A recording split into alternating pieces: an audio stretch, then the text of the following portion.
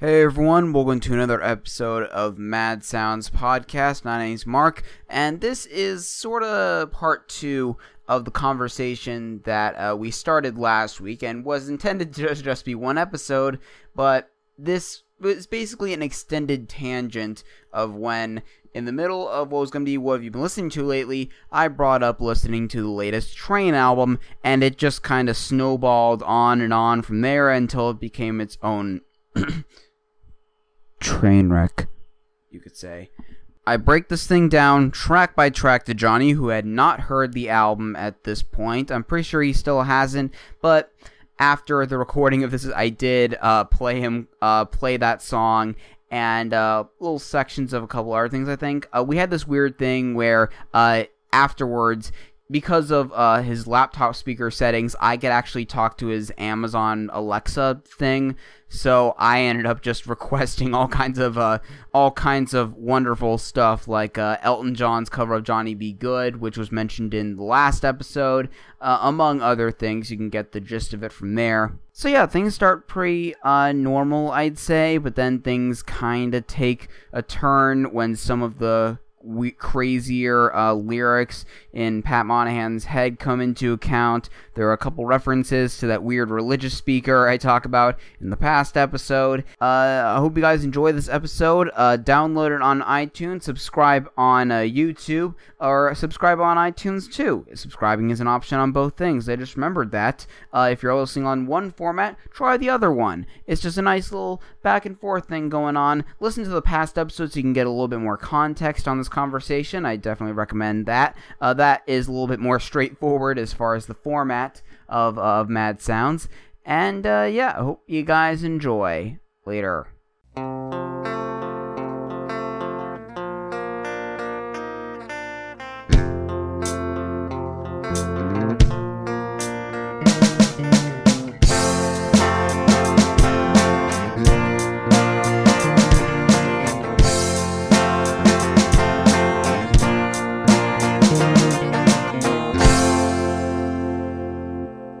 Okay, but moving on from an album that we thought was kind of confusing, let's move out of that and into the new Train album.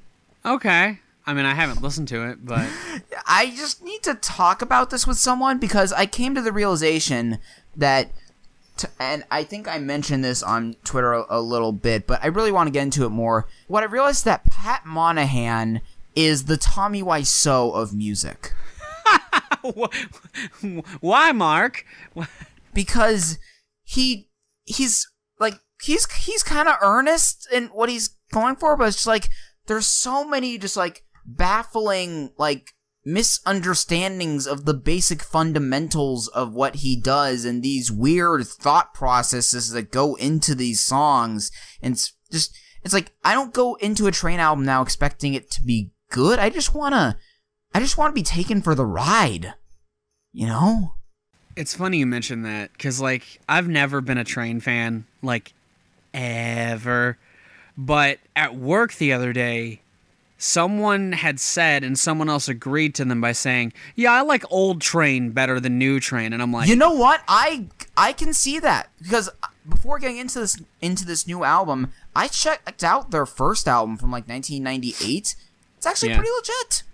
I mean, I'm sure. I mean, like I've heard some of the singles from that because like it's got a little bit more of like I don't want to say rootsier approach, but like by you know the standards of what you know Train by now. But yeah, you know, I can see you know maybe fans of like I don't know Counting Crows or like maybe some Ryan Adams or that like, was their vibe. You know that sort of that sort of vibe in the what you'd expect in the 90s. And Pat wasn't straining his voice all the time like he is now.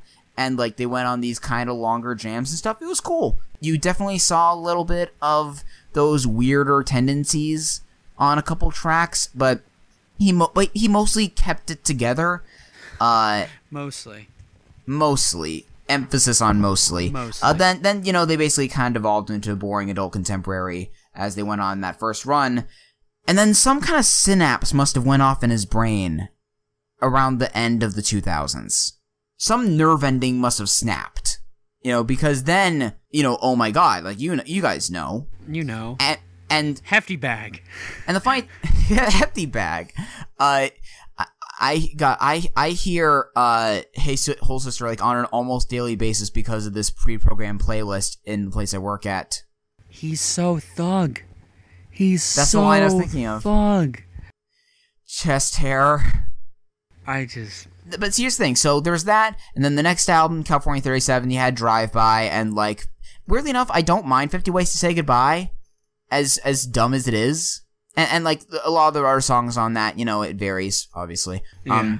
But it doesn't quite reach those heights, or those lows, should I say, as Drive By. Then the next album, Bulletproof Picasso, which I did a review of with Spectrum Pulse, and it was weird because I was expecting to have that same kind of reaction that I got with the Save Me from San Francisco and California 37 stuff, like, yeah, let's go line by line on all this crazy stuff this guy's saying, and it was just kind of boring.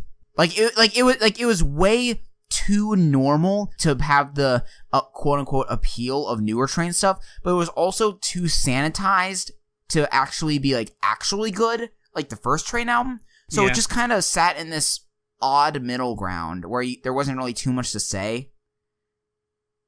But this one, yeah, and before that last one, this one, they had the Led Zeppelin cover album. They also had an album called Christmas in Tahoe. Yeah. Yeah. And also, like, there's, like, 6 members of the band now, apparently. When it was, like, a trio before, and there's, like, 5 pieces before. I don't even know. So, this album, A Girl, a Bottle, a Boat. Yeah. This is the trainiest Train album to ever hit the tracks and then fall off immediately. I mean, this is the ultimate in what goes on in that brain. I can go track by track on this thing. I have the booklet from when I rented this at the library. I'm looking at the entry on Rate Your Music because this is oh what boy. I do. It's averaging at a 1.59 rating. So Victim of Love League then. Yeah. Well, it's lower than Divide by Ed Sheeran. So I thought that was okay. I mean, we can go into that more later on. Yeah.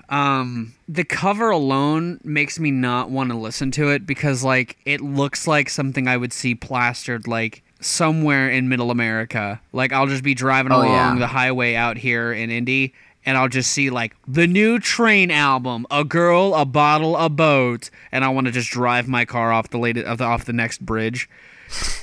Yeah, because it's the kind of thing where it's like, you know that, I mean, and I, you know, as much as I hate broad elitist statements like this, screw it. Like, anyone who would rate this album more than an 8 out of 10 doesn't listen to more than 5 albums a year. You know that. Why the fuck? Why do they keep their name written like this? I don't know. But I mean, it makes sense on their first couple of logos because they were like that rock band that had that rootsier sound. But now that they're a pop band, like, you gotta redesign your logo because you look like you're trying to make these pop songs with a logo that looks like it's written by a 5-year-old with a crayon. Like... Well, I mean, it fits with the lyrics, so... Well, yeah, because Pat Monahan's a fucking nut job. Like... I mean, I wouldn't be surprised if he wrote the theme song for that upcoming sequel to The Nut Job, so...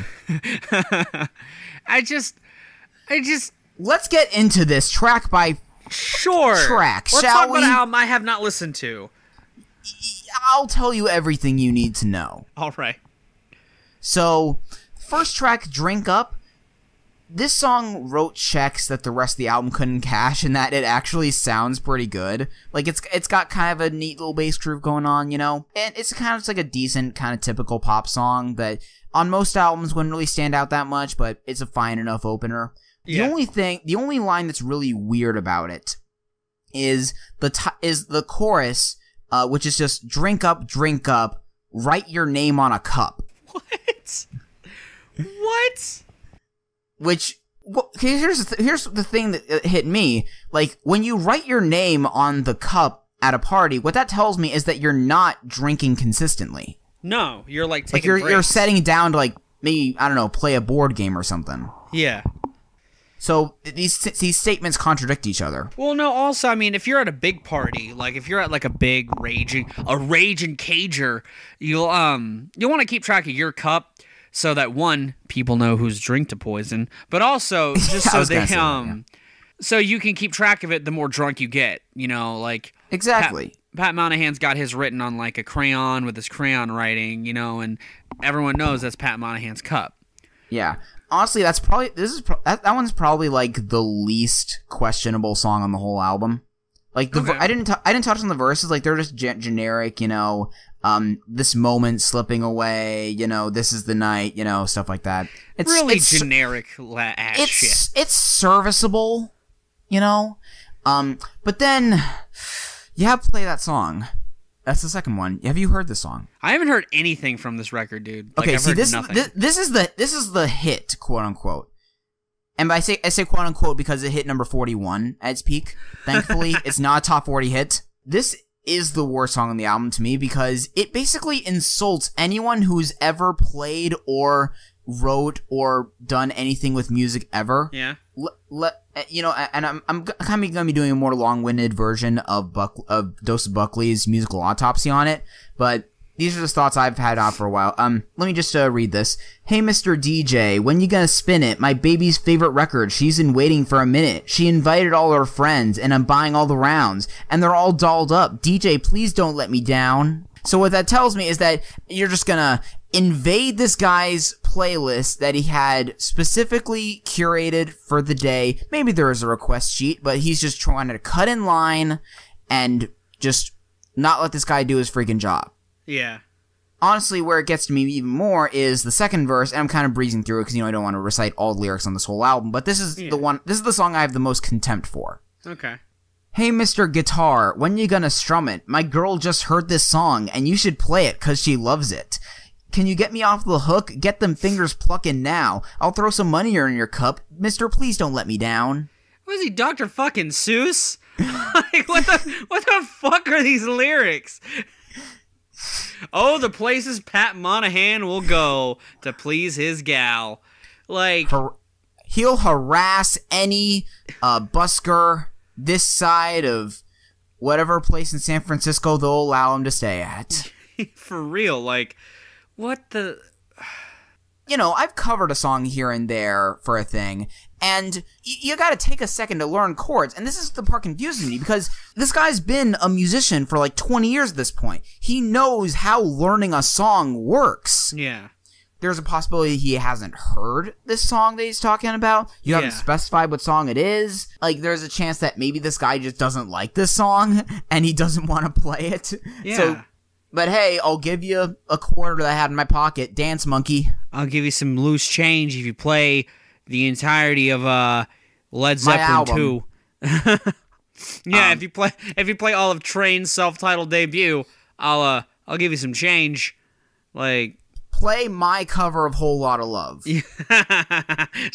Like, do the Train version of this revered Led Zeppelin classic, please. The chorus also interpolates Heart and Soul. Why? Is that the song he wants them to play?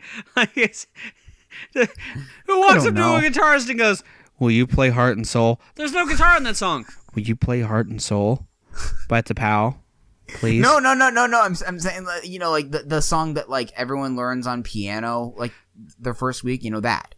Oh, not T'Pau. Okay. No. Oh, that would. I mean, he already mentioned Mr. Mister. That's not out of the realm of possibilities. It's not. That's why I was like, he mentions T'Pau's Heart and Soul. I love that song, but they get played a lot on VH1. I guess they've been watching their one-hit wonder lists. But no, I'm talking about, you know, da da da da da da da. You know that. Anyway, I like your version more. I'm not gonna lie. I should remake that song with that. That's make it all genius. About T'Pau's Heart and Soul. Hey, sir, on the guitar, can you please cover this T'Pau deep cut? Yeah, this T'Pau one song.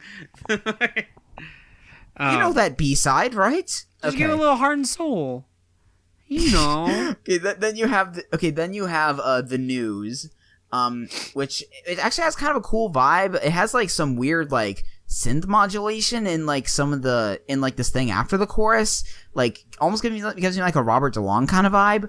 But then, so like instrumentation's got also like a darker kind of vibe to it, and I see the title like the news, and I was thinking like, oh god, is he gonna go political? Thankfully he doesn't. Okay. But what the song starts with is the setup of, there's this girl kind of coming on to him, and it's like she's driving him crazy, typical stuff. But then it goes into this thing about how, like, people on the news are going to be talking about how crazy he is for how he feels right now. And it just gets blown to proportions that it's not really a proportional response to what was happening. So it's just like this weird fundamental thing. I don't know how else to put it. He, like, over-dramatizes how he feels in, like, this darker backdrop for the band. Yeah. And the funny thing is that I was listening, when I was going on a walk, when I was first listening to this, I just heard the chorus, "Baby, turn on the news, they're talking about me like I'm going crazy." And I think, like, is he about to get, like, self-aware about about the reception to his recent work? Is he gonna talk about how he's not a thug? Is he gonna talk about his hefty promotion deal he got? His hefty amount of unshaved chest hair? Yeah.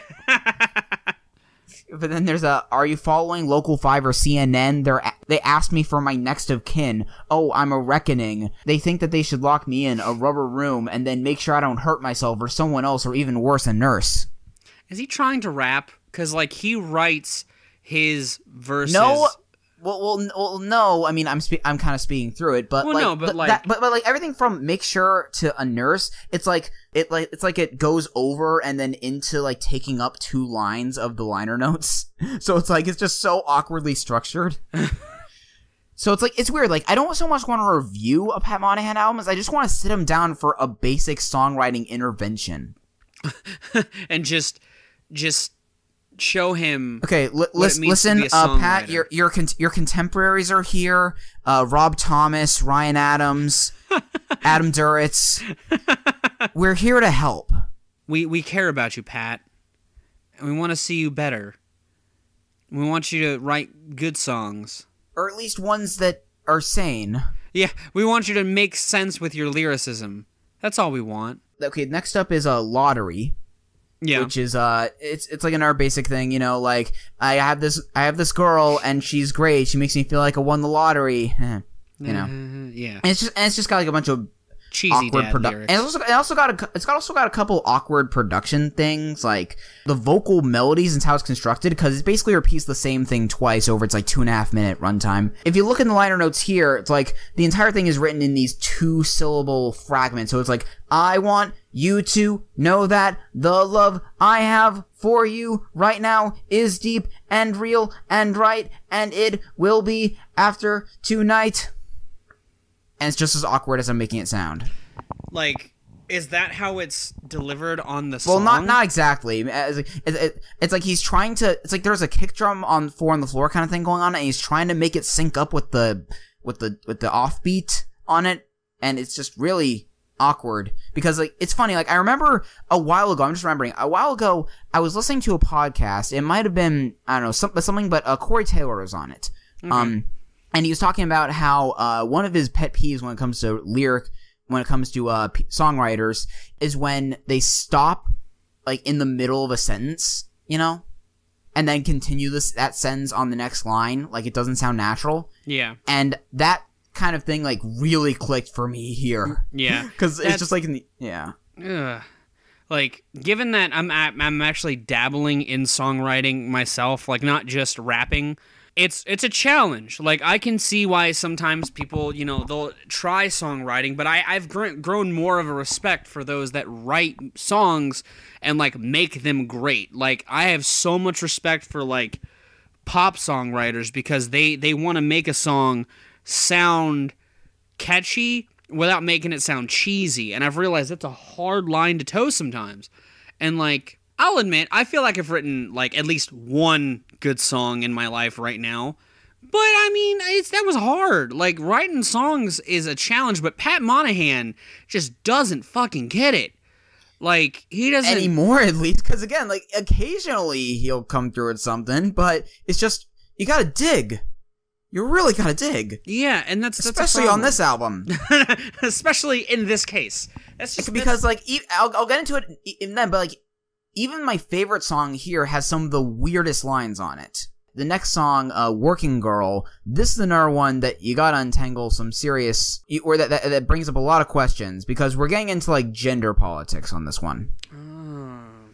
So basically, it starts off harmless enough. It's with a nice enough message. It's about a girl that is like, hey, I'm working, you know, I got a job, I'm independent, I'm equal and all that, and if you don't like that, then let me get the door for you, you know? Yeah. And it's like, it's admirable, it's progressive, seemingly. You know? Hashtag left-wing politics, I get you. Hashtag cuck. On top of everything, Pat, you're a cuck. A beta cuck. I like how your mic keeps popping around cuck, like, you cuck. Like, it's so... This is why I don't get a pop filter. Specifically for the word cuck. I wouldn't be surprised if he tried to use the word cuck on the next album to sound cool, while having no idea what it means. I want to be like, hip with the kids. I'm a cuck for you, girl. I'm no stranger. I'm your cuck. You know. Oh, that's beautiful, Pat. And that sounds like something. As sad as that sounds like something Pat Monahan would try. Yeah. Anyway, so with Working Girl, so like the first thing of this before the chorus is she is like from the point of view of the girl, and the second part has some kind of cheesy stuff. You know, if you want a back and forth thing, get yourself a boomerang. And if you don't like the bacon I bring, and it's like, you know, so it brings back to the theme. So it's generally agreeable so far. It's odd, but you know, it's trained, so I can overlook that. But then after that, she says, I can love you like you never been and keep you going just like Ritalin. But if you ain't a working man, let me get the door for you. So this is the first question I have. So does she want the ability to be the breadwinner in the family, or does she only approve of a relationship where both people are working? Because that isn't really, it's really confusing what like spin on feminism is being presented here. I could see what he's trying. Like I feel like it's the first sentiment. I feel like it's the first sentiment, but that is really awkwardly worded. But then, like, the guy she's talking to, like, what is this guy's issue? Is it that he feels the need to be this alpha that does all the work and won't let her make her own way, or is he a bum that won't get a job himself? Like, I don't get a sense of the characterization in this thing, Pat. Explain. Yeah, that's a little funky. Well, and like, that's what I mean though. Like, Pat Monahan doesn't know how to genuinely put himself in a frame of mind of another character, because he barely puts himself in a good frame of mind when it comes to himself. You know, basically. Like, and then like the chorus is basically him repeating, "I'm in love with a working girl." But the thing is that like it's just so like bombastically done with like the sort of electronic buildup going on. Yeah, it doesn't really pay off, but that's a production thing. It's just so like, yeah, this girl has high standards for me. You know, like it's just a weird thing to have this celebratory tone about. It's more like a, okay, cool, compromise. You know, she's doing things for herself. Like, that's more of like a, that's cool, I admire it. Not like a, woo, my life is made kind of thing. It struck me as weird. Well, but where it gets especially, and I don't use terms like this very often, but problematic. Oh yeah, and then that chorus, like, he kind of flips that around and says, you know, she said, if you don't like it, let me get the door for you. And it's like also in this kind of weird, like, proclaiming tone. So it's like, is it like this weird masochistic thing you have going on now? Like, she's threatening to leave me. That's so attractive. That's great. My life might be ruined if I don't get my shit together. I can write an album about it. Oh, Pat, buddy. Okay. Let me see here. So then, again, the second part is from the point of view of him. And then it starts off nicely. Again, it starts off okay. Like, I ain't like them other men who think they matter because they own a Benz. They left you sick. I'm your medicine. You know, it's like, I'm going to be this refreshing guy for you. Yeah. You know, that understands you more. Cool. This is the kicker. After everything we've been already saying.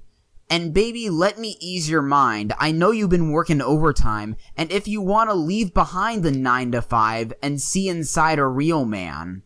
So, the main takeaway is that I've never seen a song. This isn't the worst song on the album. I have more content for Play That Song, but I've never before seen a song so effectively destroy its own purpose. Yeah.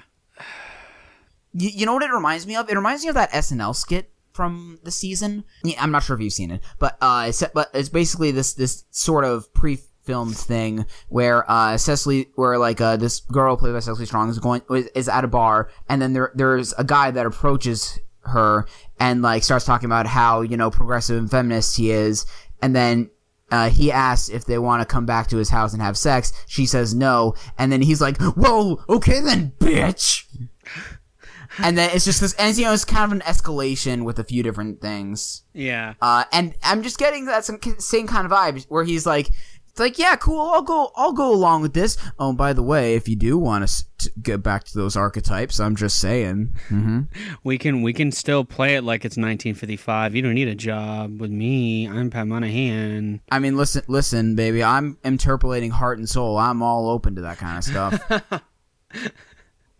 I'm channeling the basics, like the basics of human society. You know what I mean? The basic original fundamentals. Yeah, not so much the fundamentals of songwriting or mental stability, but hey, you can't win them all. No, one out of 3 ain't bad. It's funny that we're talking about Pat Monahan, because like as we're talking about Pat Monahan and his like lack of comprehension of basic songwriting, it reminds me that one of my favorite artists of all time has never been that coherent of a lyricist. I mean, he can be, and when he is, it's amazing. But fucking Beck. Yeah. Odelay. But the thing is that he's never tried. It's like, it's so weird that it doesn't sound like a lot of the time like he's trying to make. It doesn't sound like he's trying to make a point. Well, no, but like when he does try to make a point, like on like his emotional shit, he can still make a point. Yeah. Like, Beck is a competent fucking like songwriter. Morning Face type stuff. Yeah. But when more often than not, he writes shit like fucking Devil's Haircut. What the fuck is that song even about? Like, who knows? What is a Devil's Haircut? Or like anything on Midnight Vultures. Yeah. Well, Midnight Vultures is about fucking. Like, it's a whole album about sex. Yeah, and but it's you still got like Nicotine and Gravy.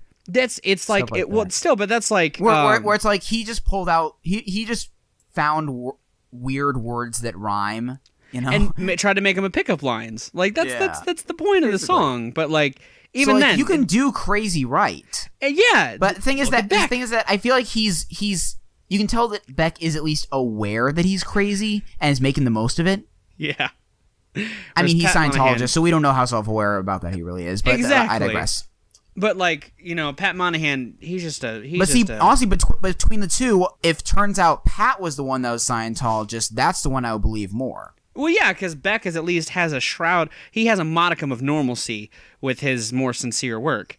You know. I mean, I wouldn't be surprised if we went to Pat's house and he had just crates and crates of Dr. Bronner soap. He's a fan of the soap, but the difference is he drinks it. But he's like taking all the wrappers from it and like plastering them all over his wall. Yeah. And like the next album will be just this spoken. We'll just be putting this spoken word album to music, basically. Yeah, and it would still be more sane than most of this album. Yeah. So anyway, then next song, Silver Dollar. It's probably the most blatant filler here. Like, it means absolutely nothing, so I'm gonna skip it. Okay. Funny thing is that like the song didn't download when I went on a walk to listen to it for the first time, and I really missed nothing. It's just filler. Then you got Valentine, and we were going back to, you know, weird 50s stuff. So like the first line of this song is "My Funny Valentine," which was like, that is already a song. Yeah. Yeah. That's already a song. And the rest of it's just usual, I'll always be by your side, baby, you're my Valentine, never gonna say goodbye, it's just general. But it's just that little part of it. And plus, the instrumentation is just like this horrible attempt at like doo-wop and like 50s style, and it's just kind of like what Rihanna did on her last album. It's Meghan Trainor style doo-wop. Yeah. I'll put it like that. This is a Meghan Trainor song, but a lot less catty. Well, it's Pat Monahan. I don't think he knows how to be catty. Well, I mean, he did spend a whole song trying to find ways to tell people his girlfriend died as a way of lying because she dumped him. That's because he's pathetic. Like, that's not him being catty. I felt like the tone for that song just seems like a guy scrambling to make it sound like, oh, she didn't leave me. She died. Right. Yeah, you're right. That's the closest thing. That's the closest thing I can come up with. Yeah. I mean, yeah, there aren't really many bitter breakup songs. The closest thing I can think of is like Cadillac, from Bulletproof Picasso, that last album, where like this end of one of the verses is like, screw you, I'm gonna go home and stay on my computer, which basically implies he's just gonna go watch porn. You're gonna go jack off his dick. So thug. So gangster. So thug. So next up is a weird one. Because it's also my favorite song on it, but it's also one of the weirdest, is What Good Is Saturday. Yeah. So, this actually is kind of not a breakup song, but it's like about missing a girl, maybe because, it's a long distance thing or something. I don't know. Because she died. She left him on Yom Kippur. But it's like, no, did you take offense to that line, by the way? No, I didn't take offense to that line. I just thought it was dumb. I just thought it was stupid as hell. Just saying that to David Hasselhoff, hoping he'll understand in the middle of that supermarket. For real, and he just had a rabbi right there as he was saying it. Which like I guess that makes it okay. Whatever. He just again. He's anyway, an enigma. So What Good Is Saturday? I guess it's about like a girl coming back next week. So she's like, oh, without you, what good is Saturday? That's kind of the general thing around it. But I want to point out a few lines. I made you French toast and coffee. Come over. When you gonna come back to California, baby? I'm hungry. But it's like, you made the French toast. Yeah. So it's like, if it's for her, then it's gonna go bad. If it's for you, then eat it. Yeah, just eat your food. That's how food works. That's how food works, Pat. It's weird because, again, like, instrumentation-wise, it's actually really cool, actually. It's got kind of a smooth vibe going on. It's got a nice little rhythmic pattern going on with the snare. It's maybe one of the least train-like songs on here, but I don't mind that exactly, at least from instrumentation point of view. But it's also one of the least fundamentally cohesive songs on here. So like, you also got Your Mail Is Piling Up, I Heard the Weather's Rough, I Know Your Mama's Going Crazy Like Always, Crying You a River Like Salt Lake. A river like Salt Lake. A river like Salt Lake. Those are two different types of bodies of water. Pat! It's right there. River. The words are they're two words apart. It's not even consistency over the course of the whole song. It's right there. Even if you threw a cliche in there like the Nile, that would be more logical than Salt Lake. Yeah, I mean, like, and it doesn't necessarily totally rhyme with always, No.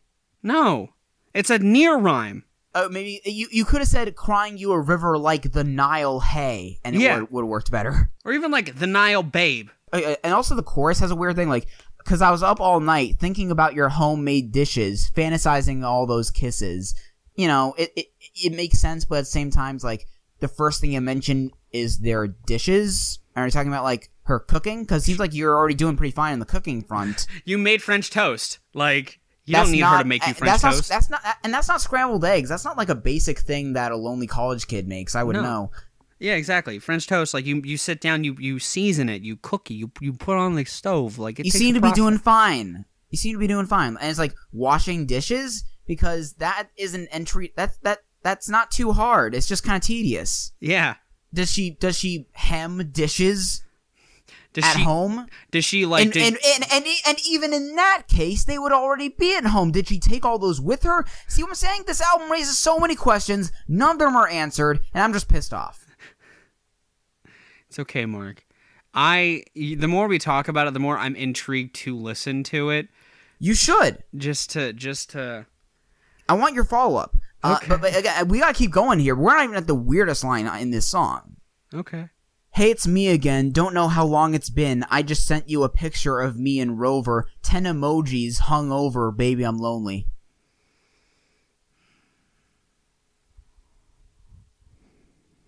Pat. How old is Pat Monahan? He's at least 40. I'm gonna look this up. Pat Monahan. He's been making music for over 20 years. Yeah, I'm gonna look at this. I'm gonna look at how old Pat Monahan is. He has 3 kids. Yeah, I bet he does. How old is Pat Monahan? He's almost 50 years old. That man is 48. You sound like a grandpa, Pat Monahan. You sound like a sad grandpa. Talking about jerking your old man penis, sending emojis on the dog. You are a sad, sad man. Stop writing music. And here's the thing. I was talking about the weirdest line in the song. I was not talking about that. What are you talking about? Because that line's terrible. Think George is coming by to help me kill some time. I know you worry about me when I'm with Lopez. Something always seems to get broken. I'll fix it on Sunday. So, in this song, we have French toast, Salt Lake, emojis, and George Lopez's clumsiness issues. And it's still my favorite song on the album. Pat Monahan, stop writing music. You're a sad man. You're a weird, sad man. Maybe the news was right. Maybe the news. Maybe you need to listen to the news, Pat Monahan, and just stop. Listen to Huey Lewis, okay? He knows what he's talking about. He knows that it's hip to be square, but you are not square. You are way past square. The weird thing is that you know, so much of this album when it gets into cliche territory is like hokey, but Huey, like, you wish you could do hokey as well as Huey Lewis. He nails that. Yeah. He knows. He knows how to write a song. You don't, Pat Monahan. You are a weird man. I don't like you. I don't like how you write songs. This is why, like... This is why I don't listen to Train. Like, people are like, I've seen people on Twitter, like, talking about the new Train album, and I think, why are you wasting your time with the new Train album? Well, see, I know that leads back to my initial point. It's like the music equivalent of watching The Room or Birdemic. It's fascinating. But, like, those movies are fascinating more than just for Tommy Wiseau's performance. He wrote, as far as The Room goes, he wrote and he directed that movie. Like, that is a passion project. Pat Monahan is a crazy person with a lot of yes men. He is the white Kanye West. Okay? That is who Pat Monahan is. Only the difference is people don't like him. People don't like Pat Monahan. Well, I mean, they have a cruise, so they gotta have some kind of cult following. But I mean, he is the man. He's the new leader of the new generation of Spaceship Earth. Like, he is... Pat Monahan is that man. Cruise Ship Earth. Yeah. That's the spinoff. It all makes sense now. He's drinking the soaps, man. He's drinking the fucking soaps. That's just it. It's not drinking the Kool-Aid. It's drinking the hand soap. Yeah. That's the problem. Pat Monahan, he missed that memo. He thought when you let a cult, you just got to have a brand. And so his brand is that soap. And instead of, you know, soaking it into his skin, he's been drinking it because he's like, oh, cults drinks fruit punch. I don't have that. I have soap. So I'm going to drink soap because I'm an old grandpa who doesn't understand things. It's okay. It's made naturally. Yeah, you know... Okay, and let's see if there's anything else here. Oh, and there's one more. Cartoons ain't funny no more. Cap'n Crunch case like cardboard. Keeping up with the FIFA scores. It's no fun without you. Oh, and I was up all night thinking about your so hot biscuits.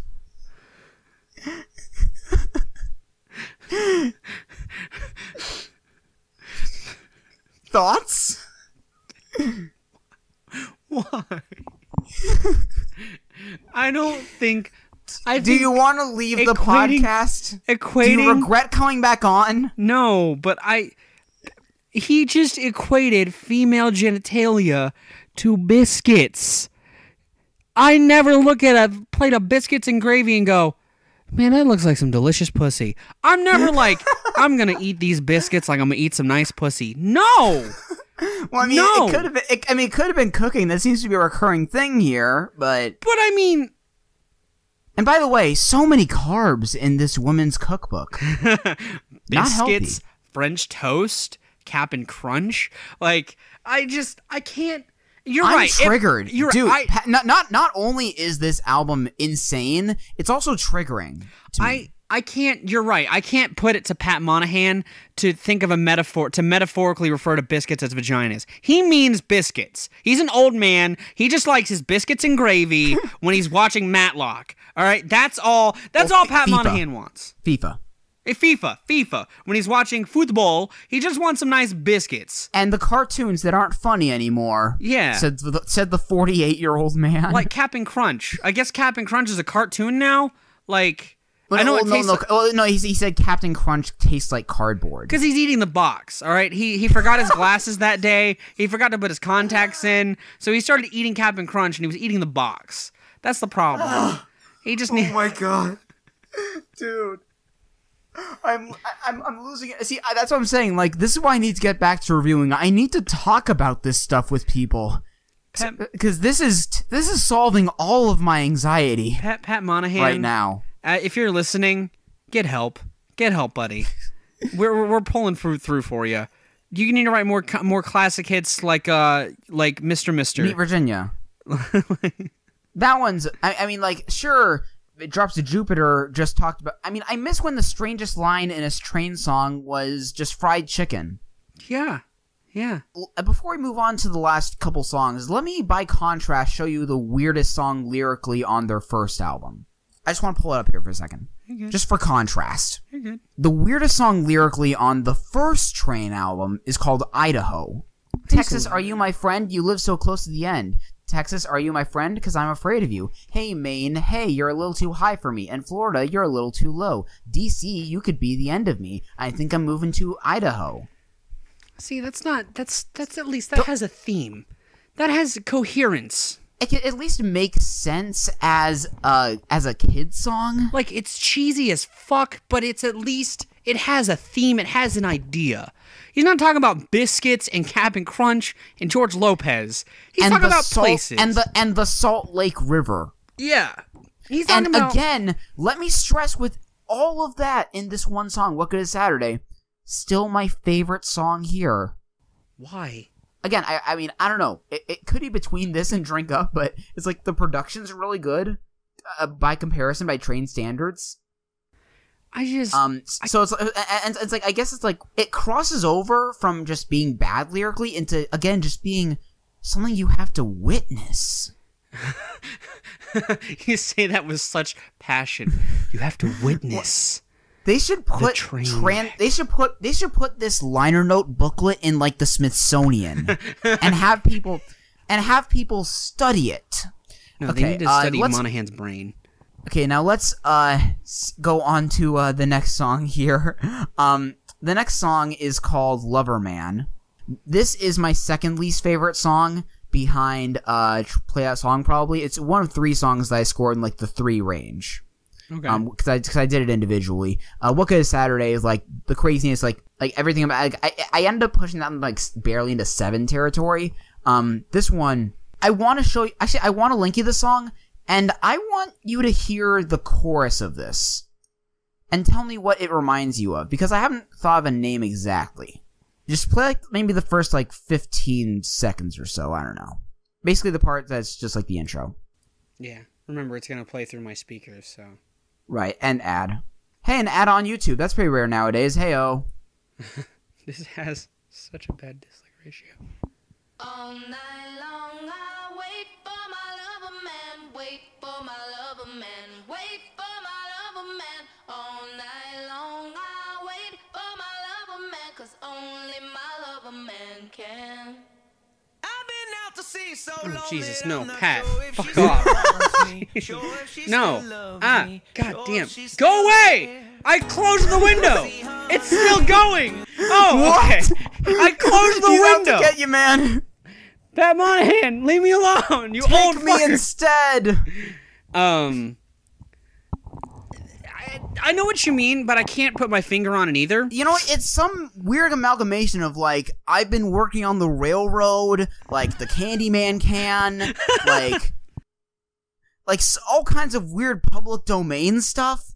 Like, this is tying back to the heart and soul thing, but, like, to the nth degree. Yeah, that was... And here's the sad thing. This is the only feature spot on the album, and this Priscilla person singing, the last thing I remember her from is the B.O.B. song John Doe, which is like one of the few good songs on that Underground Luxury album. It's this thing about alcoholism, and she does a really good job on that chorus. And I heard that, and I was like, she's probably going places. Nope.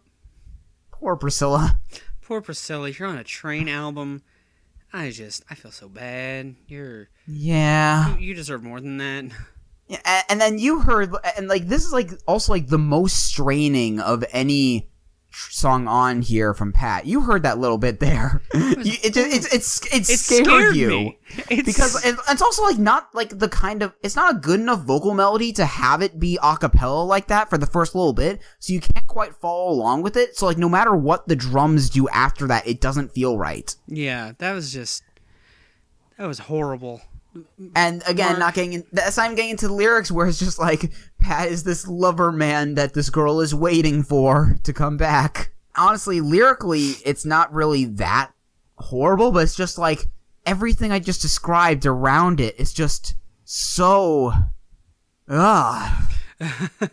No, there's another thing that melody reminds me of. I know, like, I can't quite put my finger on it. It's some kind of nursery rhyme. She ain't what she used to be, ain't what she used to be. It's like a fucking, like... That! Yeah. It's that! Yeah. So, again, like, weird Midwest stuff for that demo. It's so, like...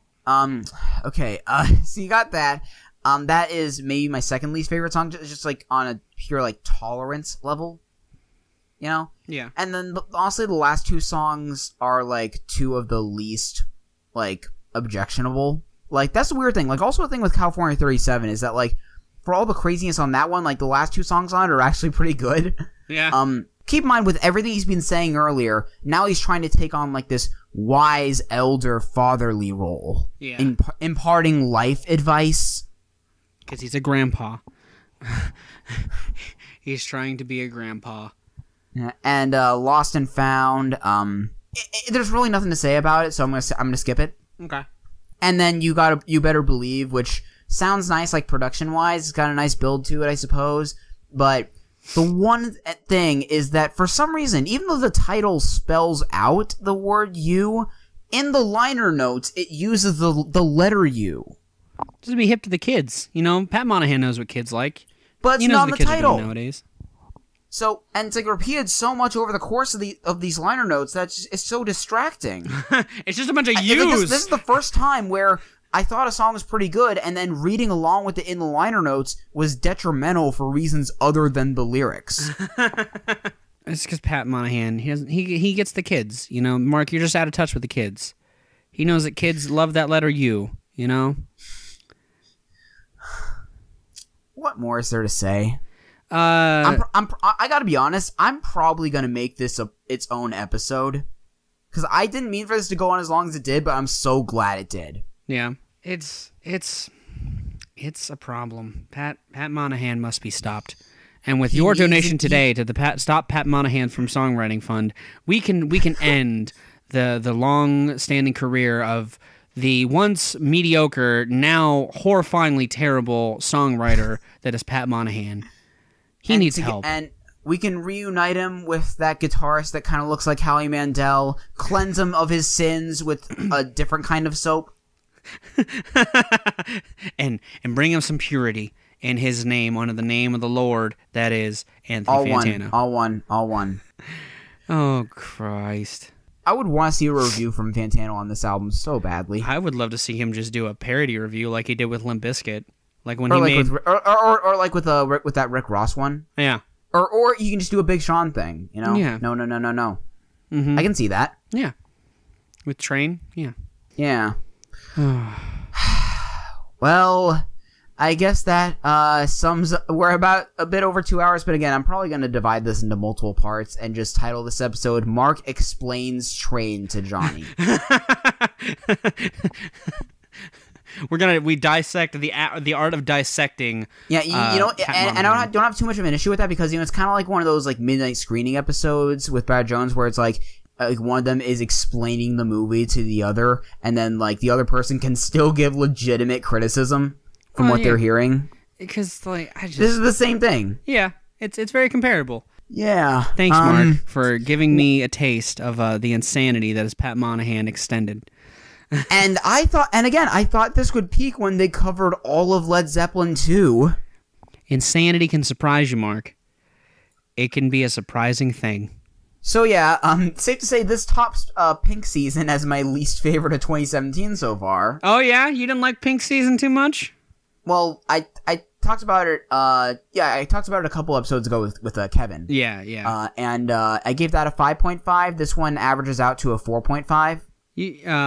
For a girl, a bottle, a boat, in all lowercase. Yeah, that's also really bad.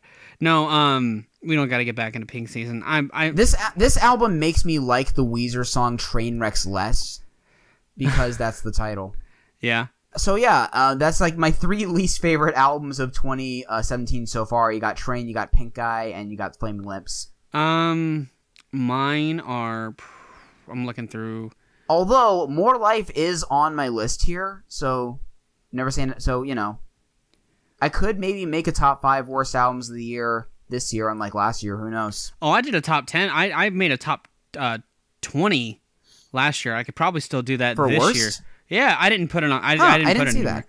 I made it, but then I just did the top 50 best. I can link you my top 20 worst. Yeah, but yeah, we're getting off to a hell of a start here, and of course, this album was released in January. Yeah.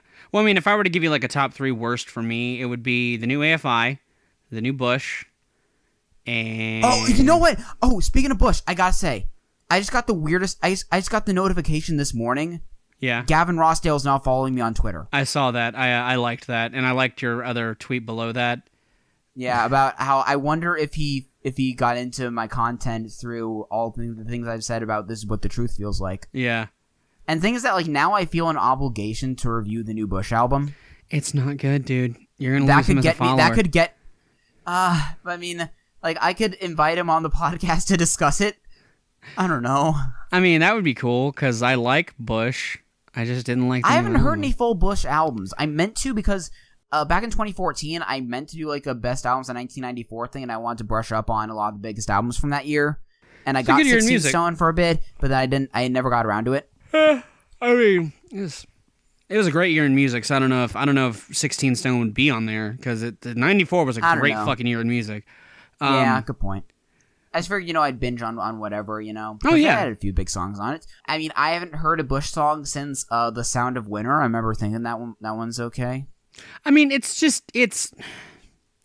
very radio rock. Well, the new record is just weird. Like it's very atonal in like a bad way. Like it's just the mixes are all buried under interesting ideas. So they're not trying to get back on the radio then.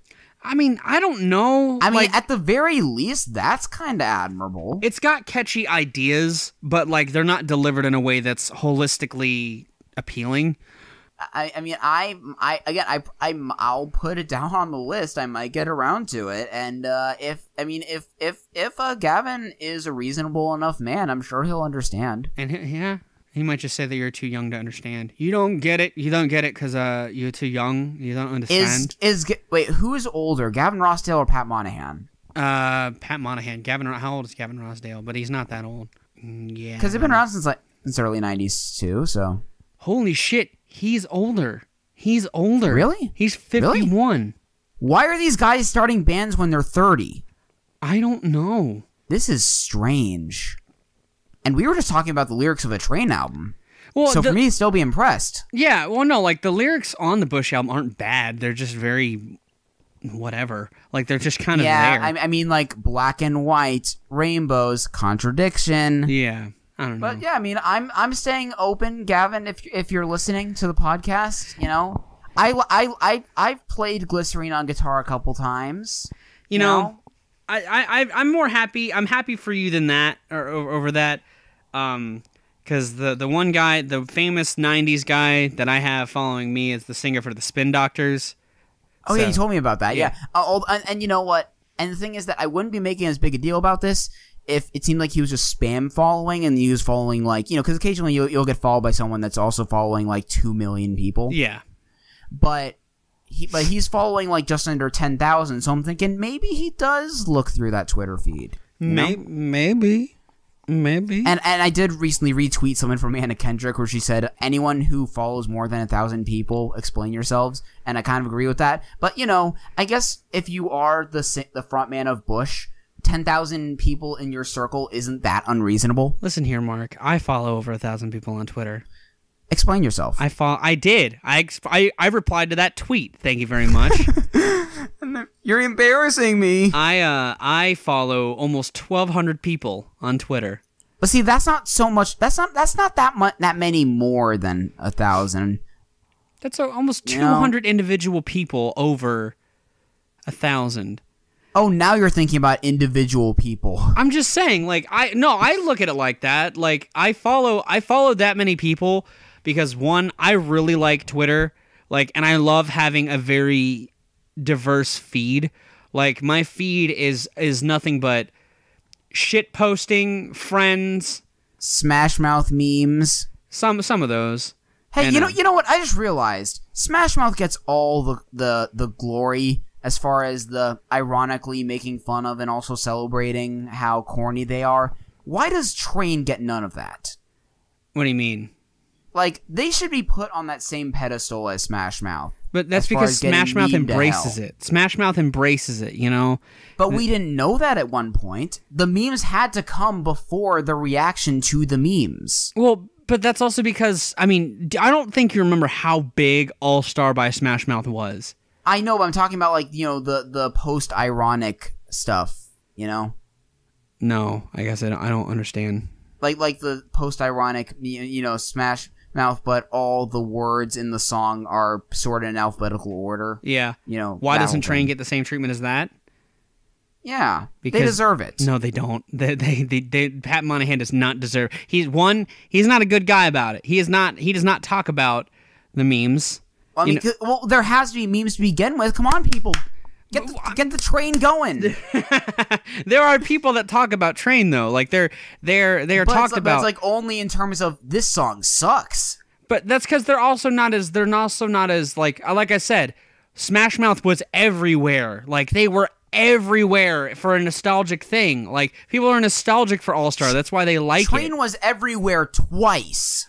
Their first hits they're not of the same caliber though. Like their first hits are infinitesimally better put together than the new stuff that they have. The new stuff, it's very lyrical based, whereas All Star by Smash Mouth, it's just a delivery of somb. Yeah, like it's a song where like it's. I understand. Yeah.